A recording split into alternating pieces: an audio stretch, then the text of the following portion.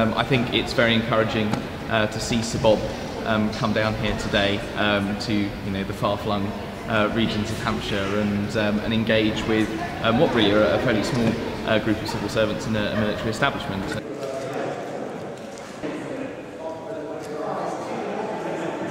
What a privilege it is to have the head of Home Civil Service here down in Andover.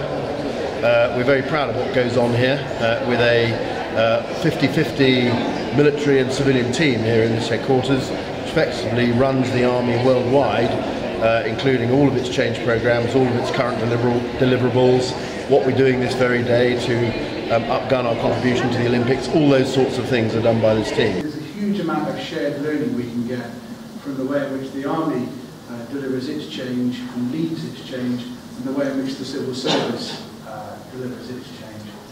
And what you bring in this room is that you're really very much involved together. Actually, what's come across very, very strongly to me is just how close and strong this relationship is between the military and the civilians. The way in which things work is incredibly impressive, and frankly a lesson for the civil service between departments, I might say.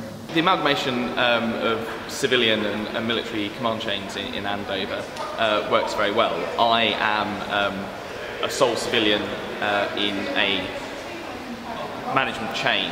A lot of these posts, the skills are not specific to military training and military personnel.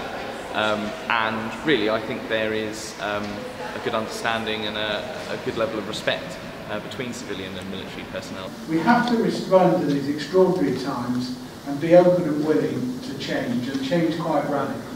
In every part of the public sector we're seeing these changes, and what we have to do in this process, I think, is to be very good, strong leaders. Now the military, in a sense, absolutely knows about that. That's core to their kind of way of thinking, but I think this is just as important in the civilian sense as well. We have to be strong leaders. We have to give positive direction and support to those who are undergoing change.